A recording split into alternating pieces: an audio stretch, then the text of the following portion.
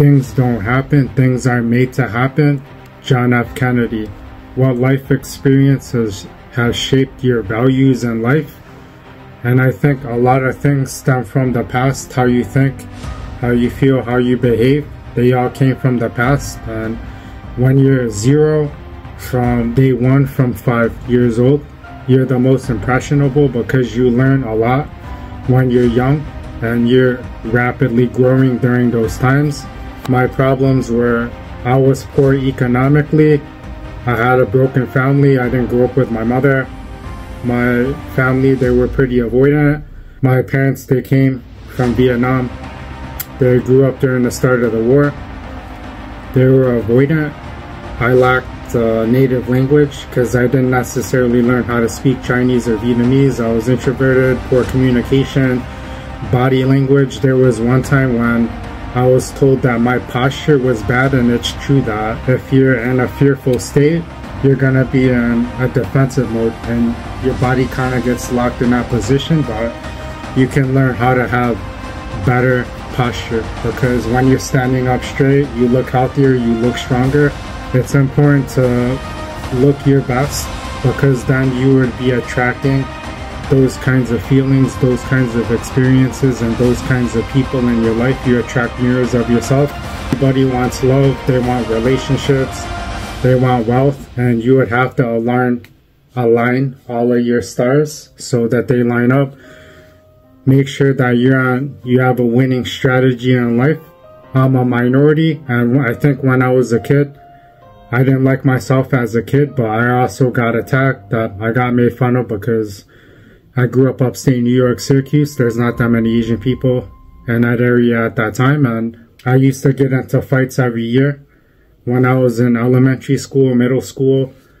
Sometimes when I were to talk to my friends, I would ask them, how many times did you get into a fight when you were a kid? And some men, some boys, they said, oh, I never fought before. And I thought that, oh, that's kind of weird, right? How is it that you never fought when I had to fight all the time? Also, no mother, avoidant father, and your parents, they're important because they teach you how to act around the opposite sexes. So for example, your mother would teach you how to act around women. Your father would teach you how to be a man, how to act around other men, and also how to treat other women. If your parents, they're your role models, they could be your role models. You can see the things that they're doing, and it doesn't matter if they're correct or not, that you have the intelligence, you have the opportunity, the intelligence, and how you feel to determine what's correct and what isn't correct. Because if you see your father putting his hands on a woman, you would know that that's wrong. It's not a good thing to do. But just know it, that in life, if you were to join a martial arts gym or something like that, you're gonna learn to lose so you can learn to win. You would figure out to win, and don't necessarily look at someone else. Oh, they have a black belt or they're better than me. Compare yourself from day 1 to your present self. You're competing with yourself, you're not competing with other people in general. But life is shades of gray. It's not black and white, because you could be competing against somebody if you're on the mat with somebody. You're competing with them. It's kind of a battle in your mind where you're competing, you're trying to see. You're trying to figure out, how can I win? What are things that I could do? And envision. Focus on winning, focus on where you want to go, versus if you say, I don't want to get tapped out, or I don't want to lose. You're looking at losing, you're looking on failing, versus I'm going to do my best, I'm going to train as hard as I can, whatever happens. Have a outcome independent mindset.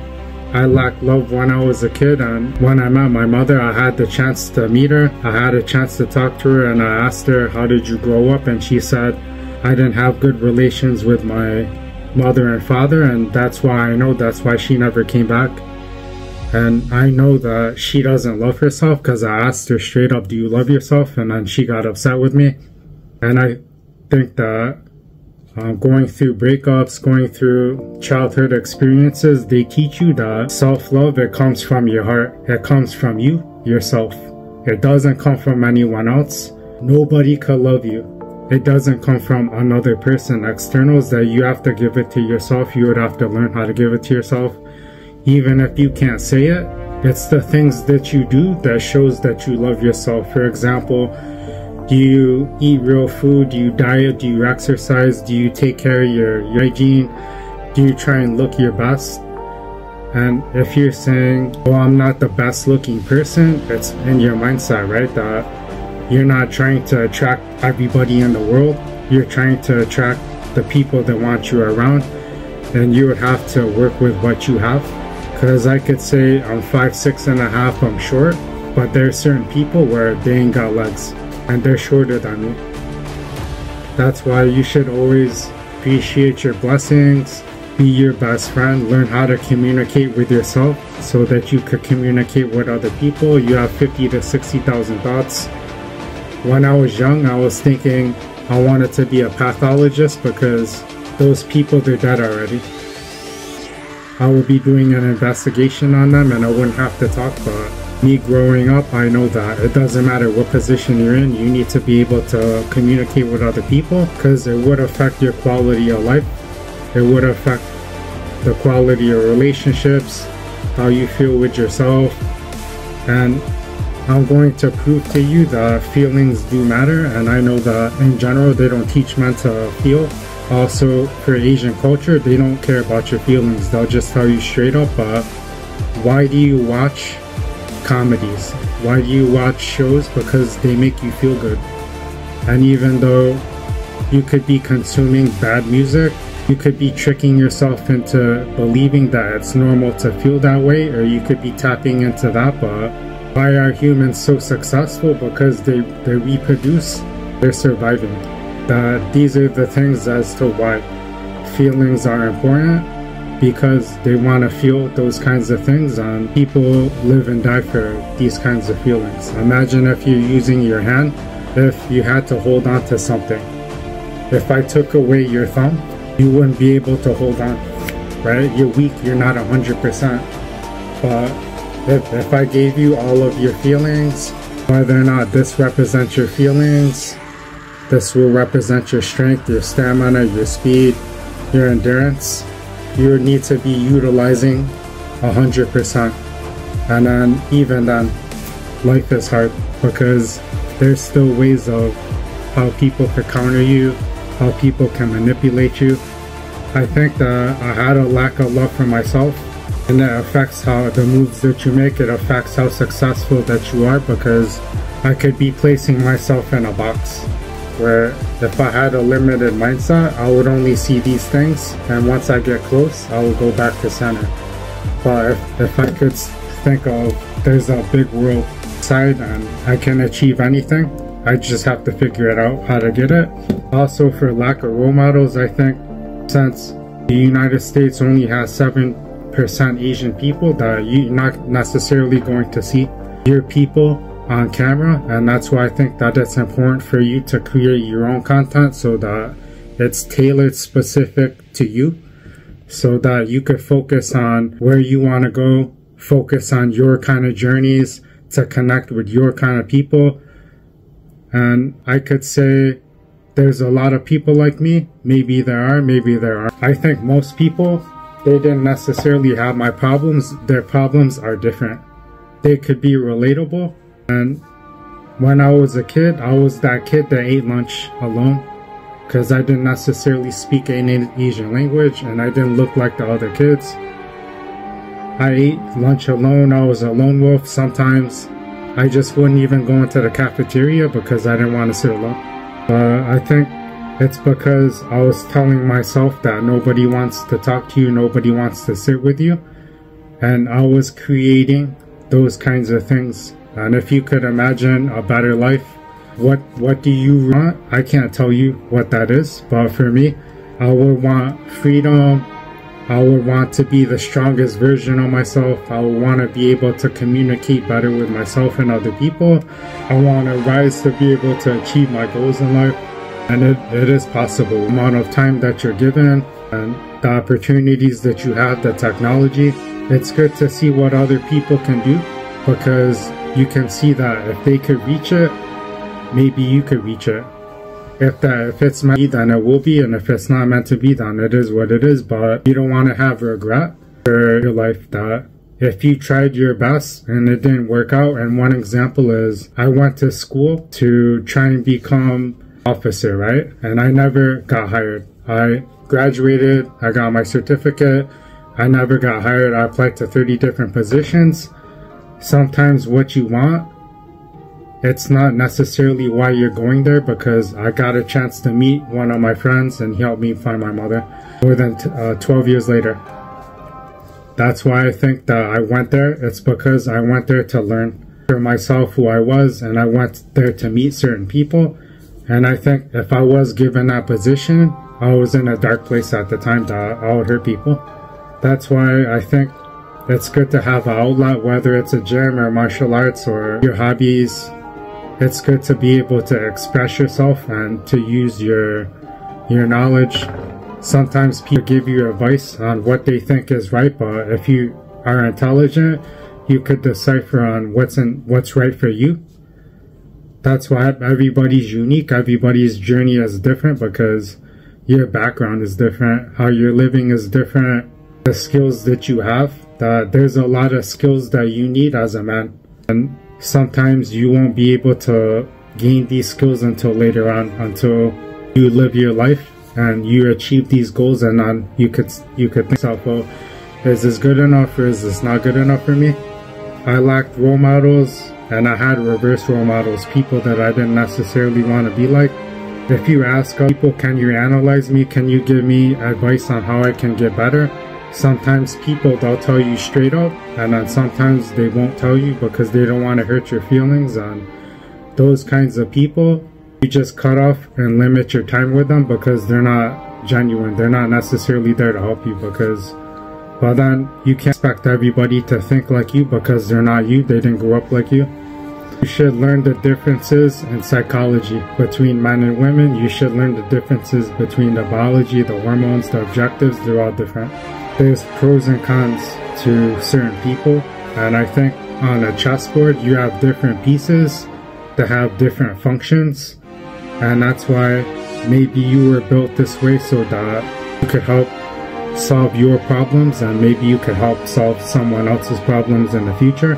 I had a limited mindset and I needed to expand it. I needed to see what's possible, because before I started working when I was 13, because there was no food in the fridge, and that was my way to make money. It was my way to get my freedom, because I always hated asking my dad, oh, can you buy me shoes or clothes or whatever.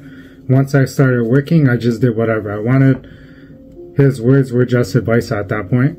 It's good to have your independence, and if I could give myself advice as a 13-year-old, I would just say you should stand up for yourself. If somebody is giving you problems, put your hands on them. And then you'll see what time it is. You're going to lose a lot of fights. Sometimes you don't have to worry about what other people are thinking about you because you're not that important. People treat you how they feel about themselves. You don't get what you deserve. You get what you negotiate. And you will have to work harder than anyone else because it's your life. You're more invested. You have to learn how to talk to yourself, how to have compassion, understanding, know that you're not perfect and you never will be. Your Asian name, I think for me, my name is Fung. I always hated my name because people couldn't pronounce it, but I do like the meaning because it means path, direction. And most people that have that name, they're women, because it's a bisex name, it's a unisex name. Like for example, Ashley or Leslie. Some people, they have a name, for example, Chris, and then if they're Asian, I would say, is that your real name? Is that your birth name? Or is it your name that you go by, your nickname, right? And when I was young, I think I didn't want to be remembered, and that's why I never came up with an American name. I always thought that if I said, my name is Johnny, it's fake, you know, it's not real. I always wanted to be authentic. I always wanted to be real, but life, it's not black and white. And if you could use a Showtime name, for example, Showtime, the Big Show, it's his name, right? And it makes him feel good, it makes him feel powerful. It's, for example, the Ultimate Warrior. I always liked him as a kid. That if you could tap into those things to use it as feelings, then it can still be real. Because if you could imagine what your life could be like, if you could envision it, that sometimes you would have to trick yourself into believing that these things are possible. Sometimes you could daydream about them, but just know that you would have to put in the work too. But it is important that how you think in your mind, how you feel in your heart, little things, for example, journaling, reading books, exercising. There's tons of things that you would have to do to level up in life. That's why if you ever join a course, these courses, you could be investing in yourself so that you could learn. And if you actually could do every single thing that they're telling you to do, that you would be successful. I'm not saying you're going to be a gazillionaire, but you would be successful. That if you can see the small wins, the small progressions, that's how it is. That, for example, if you go on Facebook and you see people's highlights, it doesn't paint a complete picture. Yes, you want to focus on good things, you want to focus on the home runs, but just know that there were a lot of strikeouts before that, and you need to put everything in alignment to see. That's why if you think of your skills that you want to develop, you would be spending thousands and thousands of hours on these kinds of things. And if I say I'm not great at communication, then I'm reprogramming my mind and I'm telling myself I'm not good at it. But if I say I'm working on becoming better with my communication through reading books, through making videos, through talking at Toastmasters, you could read out loud. That's how you can improve your communication, being more social, getting out there. There's a lot of trade-offs in life, and it depends on what skills you want to work at that time. When I was young, when I first moved to California, I was all about physical strength. But it's one aspect, right? Because the strongest man doesn't always win. That if you have a strategy and you have the mindset, you can win in that aspect as well. It's kind of similar to Batman versus Superman, where Batman, he's using his brain, versus Superman, he's using his muscles, his strength. It's all relative, right? It depends on what strategies you want to use at that time. I have hyperthyroid, and it affects my sleep, which affects a lot of other things such as mood, your metabolism, your stress. I have heat intolerance, where I get hot pretty easily. And another problem that I had was I'm in the survival mode. That's why I like speeding, because I like getting out of the way. I like speeding past somebody versus to drive alongside them. And if you could reprogram your mind, for example, I had a Miata, it was fully built out and probably could go up to 140. That's why I sold the vehicle, because I knew that it was the source of my problem. That's why I was super aggressive. It's the equivalent of if I gave you a 600cc bike, are you gonna ride it speed limit? Maybe. But for me, I'm the type of person who is gonna max things out. Every single car that I had, I drove it top speed. I tested out how fast it could go. And sometimes you would have to put a limit on how fast you could go in your mind, so that you're not putting yourself in these kinds of situations that you don't want to be in. Because one of my friends, he said, you could go as fast as you want, but how much money do you want to pay? And it does cost money. It does cost your time. It costs other things too. If you're pessimistic, if you're looking for negatives, you will find them.